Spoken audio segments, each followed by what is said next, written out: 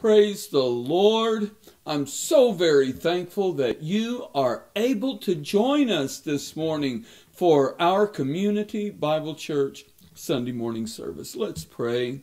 Let's ask God to give us His help this morning. Thank you, dear Lord. Thank you for your kindness, for your goodness. Lord, you are such a good God. I pray, Lord, that you would minister to every heart. Lord, by the power of the Holy Ghost, I pray, Lord, that you would speak to us. Lord, give us your help this morning in Jesus' name. Amen. Praise the Lord. Let's sing a couple of songs. The first one, Living by Faith. I care not today what the morrow may bring, if shadow or sunshine or rain. The Lord I know ruleth o'er everything, and all of my worry is vain. Living by faith in Jesus above, trusting, confiding in His great love, from all harm safe in His sheltering arm. I'm living by faith, and I feel no alarm. The tempest may blow and the storm clouds arise, obscuring the brightness of life. I'm never alarmed at the overcast skies. The Master looks on at the strife. Living by faith in Jesus above, trusting, confiding in His great love, from all harm safe in His sheltering arm. I'm living by faith, and I feel no alarm.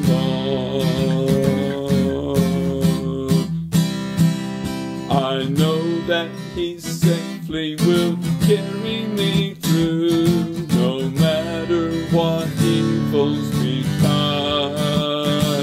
Why should I then care though the tempest may blow, if Jesus walks close to my side? Living by faith in Jesus above, trusting, confiding in His great love, from all harm safe in His sheltering arms. I'm living by faith, and I feel no alarm. Our Lord will return to this earth some sweet day. Our troubles will then all be o'er. The Master so gently will lead us away beyond that blessed heavenly shore. Living by faith in Jesus above, trusting, confiding in His great love,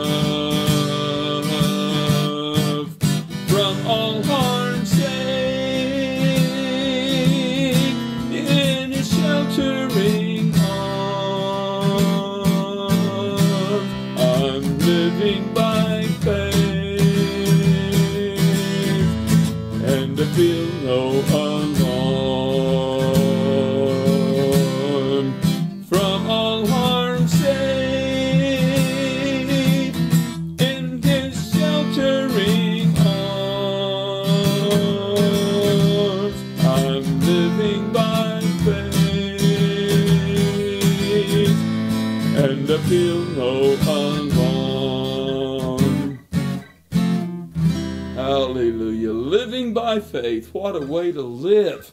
Praise the Lord.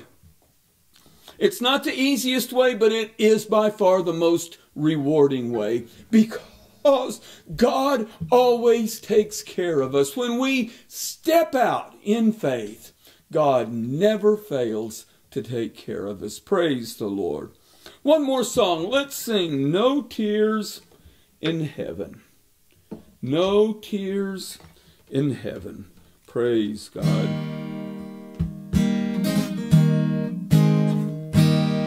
No tears in heaven, no sorrows given, all will be glory in that land. There'll be no sadness, all will be gladness, when we shall join that happy band. No tears, no tears, no tears up there, sorrow and pain will all have flown.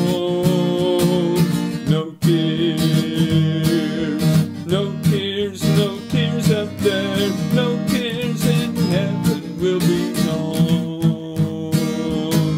Glory is waiting, waiting up yonder, when we shall spend an endless day there with our Savior.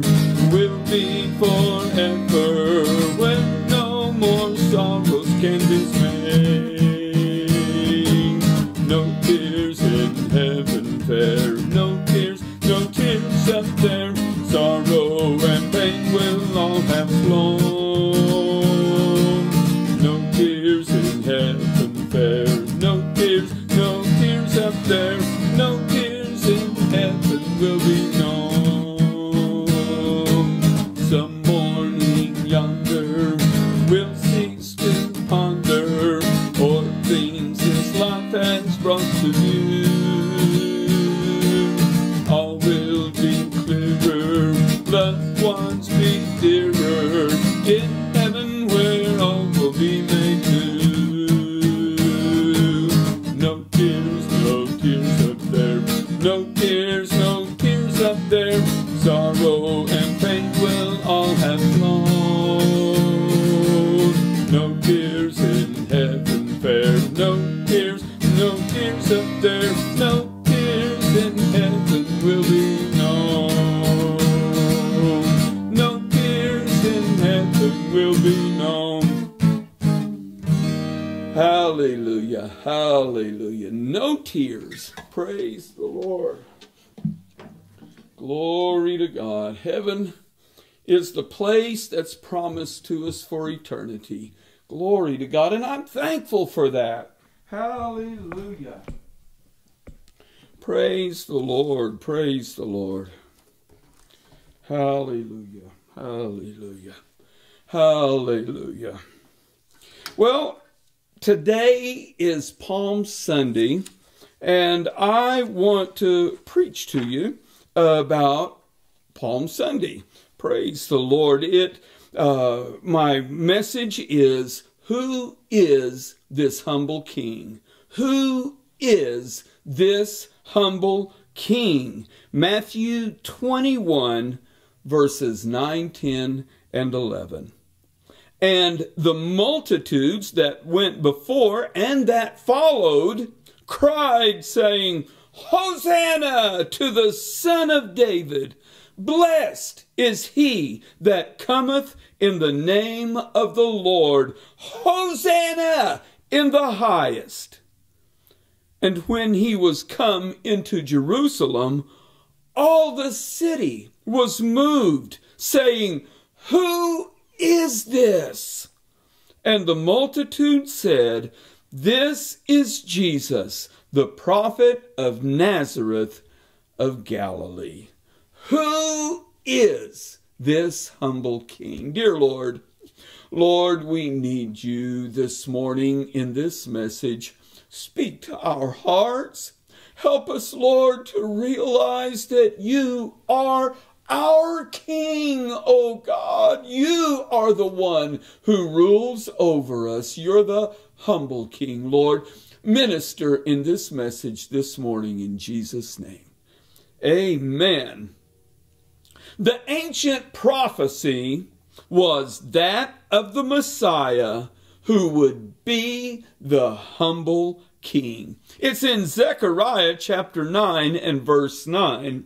Rejoice greatly, O daughter of Zion. Shout, O daughter of Jerusalem. Behold, thy king cometh unto thee. He is just and having salvation, lowly and riding upon an ass, and upon a colt, the foal of an ass. Who ever heard of a mild, gentle, meek, kind king? I mean, humble and lowly are not the normal adjectives to describe the word king. Now, the opposite of the Greek for humble means, you're going to love this, hard to deal with, difficult, troublesome, irksome, angry, cruel, savage, harsh, severe, stern, strict, ferocious, ill-tempered, angry, testy. Now, those would seem to be a much more accurate description of a king. But this morning we're going to read about the humble king. The triumphal entry into Jerusalem on Palm Sunday is one of the very few events in the life of our Lord that is recorded in all four of the Gospels. It's recorded in Matthew, in Mark, in Luke, and in John. So what I want to do, I have 5 points. I'm going to start with John, and then we'll go to Matthew, then to Mark, then to Luke, and then back to John again. And all four of the gospel writers seem to have an extra little detail to put into this story. So let's start in John. To the Jewish leaders, Jesus caused a crisis of influence. John 12, 9 through 13. Much people of the Jews, therefore, knew that he was there, and they came not for Jesus' sake only, but that they might see Lazarus also, whom he had raised from the dead. But the chief priests consulted that they might put Lazarus to death, because that by reason of him many of the Jews went away and believed on Jesus. On the next day, much people that were come to the feast, when they heard that Jesus was coming to Jerusalem, took branches of palm trees and went forth to meet him and cried, Hosanna! Blessed is the King of Israel that cometh in the name of the Lord. Sometimes certain events seem to take a life of their own. And this is apparently what happened when Jesus brought Lazarus back to life.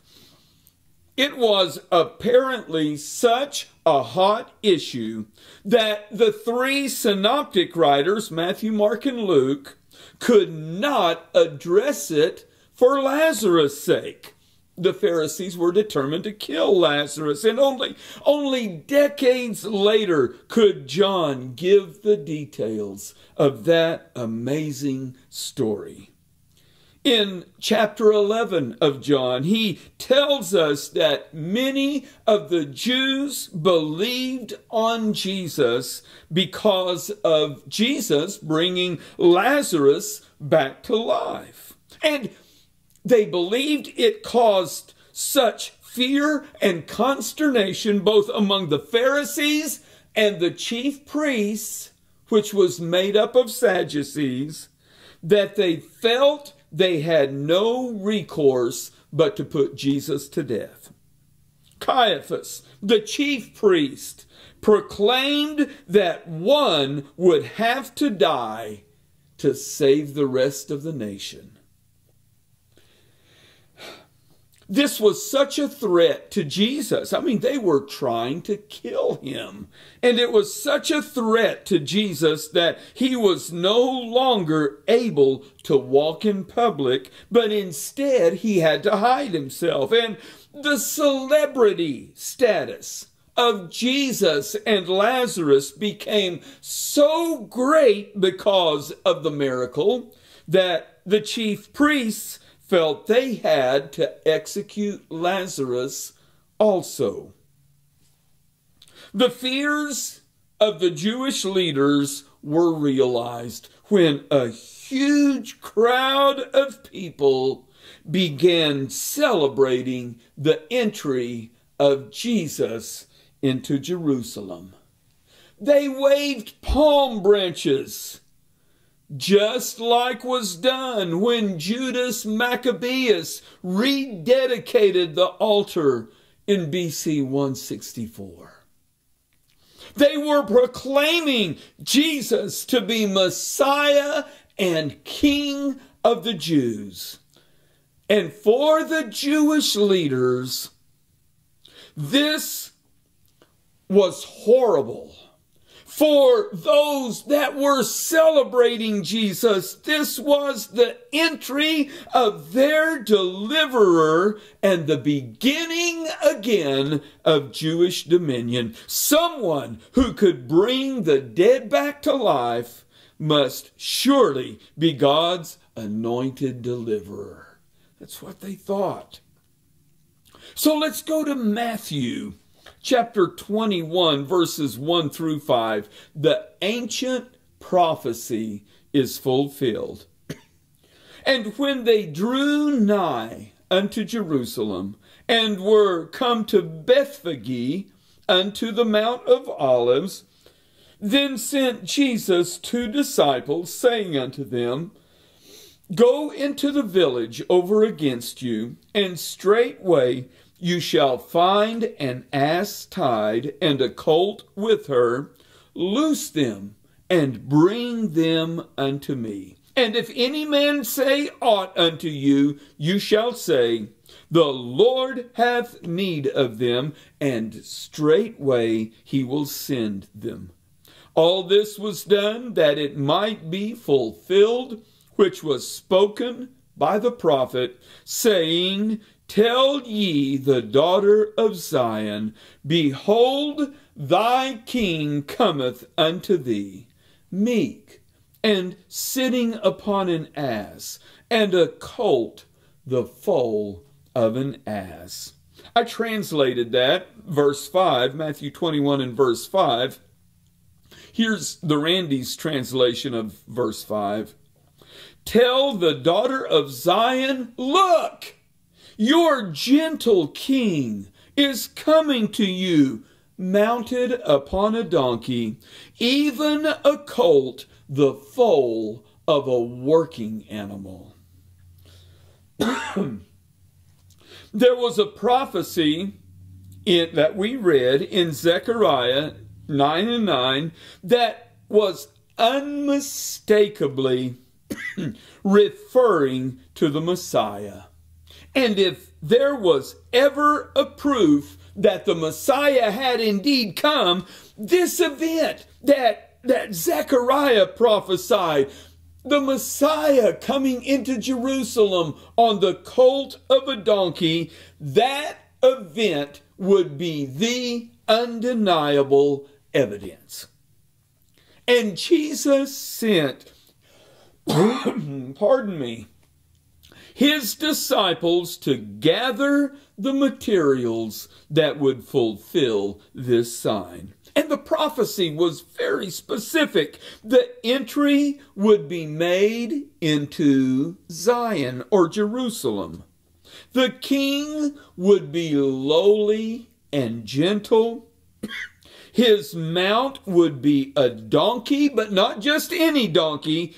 It would be a young donkey colt that no one had ever ridden on before. And the fulfillment of this prophecy was going to happen in exact detail. Let's go to Mark. This was a divine appointment. Mark 11, 4 through 8. And they went their way and found the colt tied by the door without in a place where two ways met. And they loose him, and certain of them that stood there said unto them, What do ye, loosing the colt? And they said unto them, Even as Jesus had commanded. And they let them go.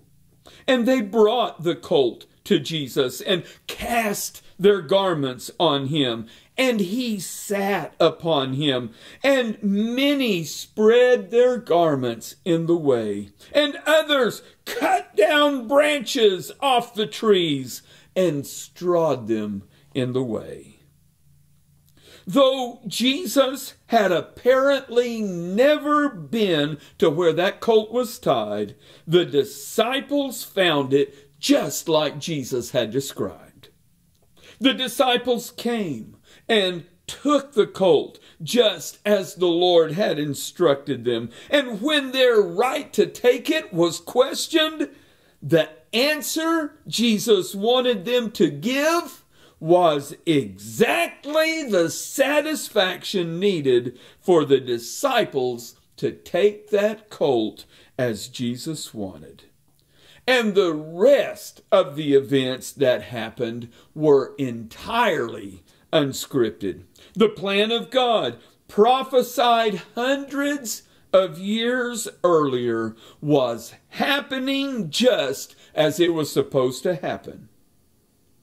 Now, King Jesus is different from all other kings. Look in this picture that we have. His followers are wholly unarmed and without military plans or requirements. They have not spears but palm branches. They have not trumpets, but simply the voice of psalms. Their leader is not mounted upon the proud horse, which was incidentally an animal forbidden to Israel on account of its warlike character, but he was mounted upon a donkey.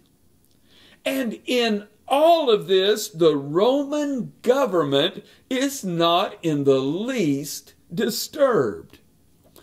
A week later, almost a little bit, it was less than a week, but 5 days later, when Jesus is brought before Pilate, Pilate, who was a jealous man, doesn't even know about the joyous procession where they're crying, Hosanna, blessed is the King of the Jews. And Pilate doesn't even know anything about that. When Jesus is subsequently brought before him, before Pilate, him and Pilate are utter strangers.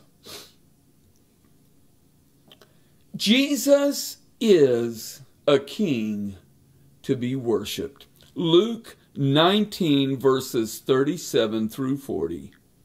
And when he was come nigh, even now at the descent of the Mount of Olives, the whole multitude of the disciples began to rejoice and praise God with a loud voice for all the mighty works that they had seen, saying, Blessed be the King that cometh in the name of the Lord, peace in heaven and glory in the highest.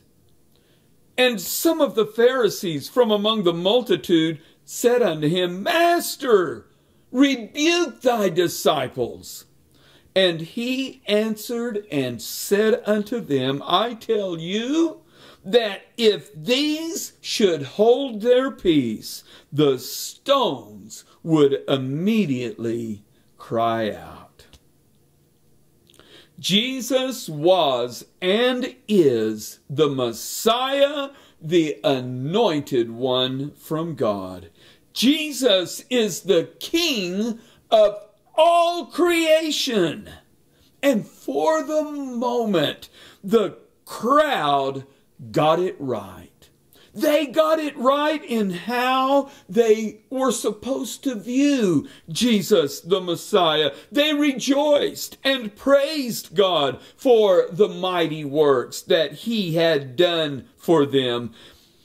Jesus is indeed the King who comes in the name of the Lord. How should one view Jesus? Who is the real Jesus? Jesus is the humble King.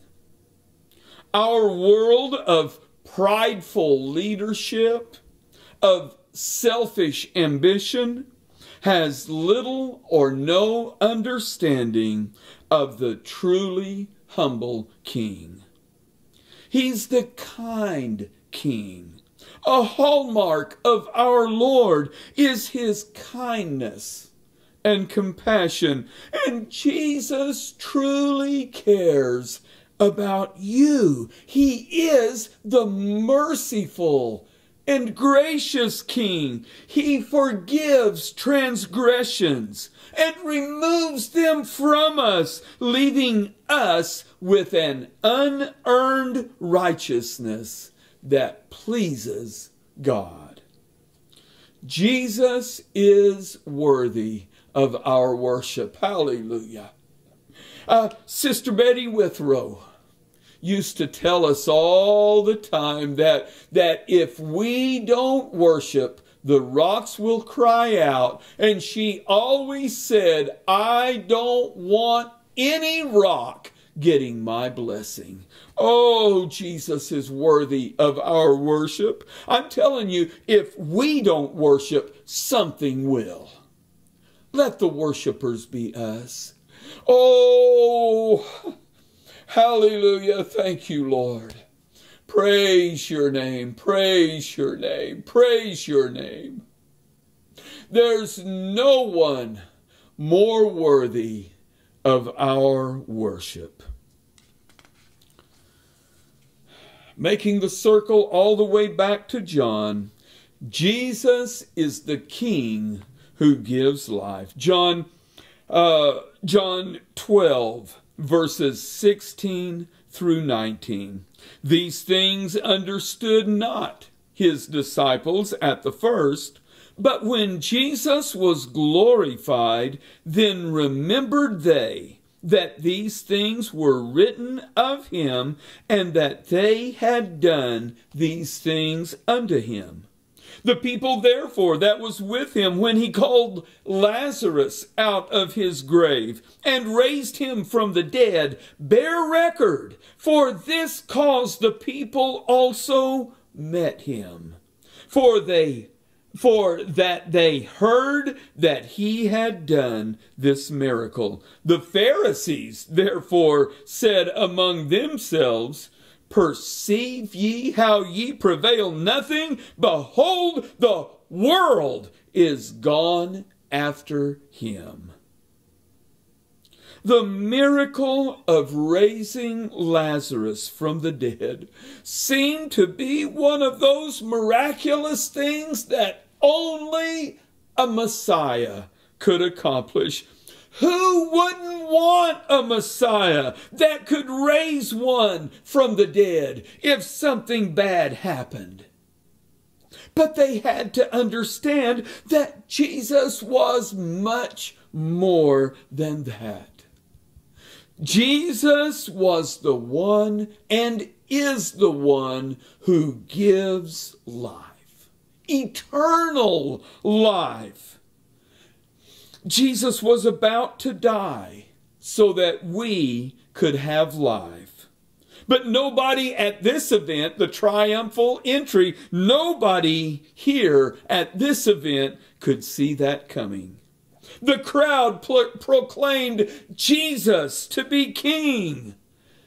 But that would be the foundation of the accusation against him just a few days later. As a matter of fact, Pilate would write in the accusation over his head, Jesus of Nazareth, the King of the Jews. All of this was in the plan of God for the salvation of the world. Jesus would die on a cross to give the world eternal life. And the world needs to know that Jesus is truly King. King of the world. Jesus can save anyone that will come to him. In conclusion, we started out with Matthew 21, verses 9 through 11. Let me read that one more time. And the multitudes that went before and that followed cried, saying, Hosanna to the Son of David! Blessed is he that cometh in the name of the Lord. Hosanna in the highest! And when he was come into Jerusalem, all the city was moved, saying, Who is this? And the multitude said, This is Jesus, the prophet of Nazareth of Galilee. So I'm asking you the question, who is this humble king? It's Jesus, the prophet of Nazareth of Galilee. How well do you know Jesus? If he's not your king, he wants to be, and he wants to be your king in a very personal way. And you get to choose whether or not to let him be that for you. Will you let him be your King and Savior today? In Romans chapter 10, verses 9 and 10, it says that if thou shalt confess with thy mouth the Lord Jesus, and shalt believe in thine heart that God hath raised him from the dead, thou shalt be saved. For with the heart man believeth unto righteousness, and with the mouth confession is made unto salvation. How do you make Jesus your King? Confess Jesus as your Savior. Jesus, you're my Savior. I accept you as my Savior. Confess your sins, it says in this. Oh Lord, so sorry for my sins. I confess that I'm responsible for them. And would you forgive me? Believe that Jesus died on the cross and rose from the dead. And in Romans chapter 10 and verse 13 it says, For whosoever shall call upon the name of the Lord shall be saved. Anyone who calls on the name of the Lord will be saved. Will you do that? You just have to call on him. I'm telling you, the Holy Spirit will meet you where you are, and you will be saved. You'll know the difference. You'll feel the difference. God will make you a new creation in Jesus. It's Palm Sunday. Let's worship Jesus as King. Hallelujah. He is my King. Praise the Lord. I hope you have a wonderful Palm Sunday. Let's pray. Dear Lord, Thank you, Lord, that I have you. I know that you are mine. You are my King. Oh God, if there's one that doesn't know you as their Savior, I pray, Lord, that they would take that step of faith and confess their sins to you and accept your presence into their heart. Lord, you're more than ready to forgive. Lord, go with each one of us. Whoever calls on the name of the Lord shall be saved. Lord, let us worship you. Draw our hearts into worship this Palm Sunday today. We'll give you all the praise in Jesus' name. Amen. Praise the Lord. The Lord bless you this morning.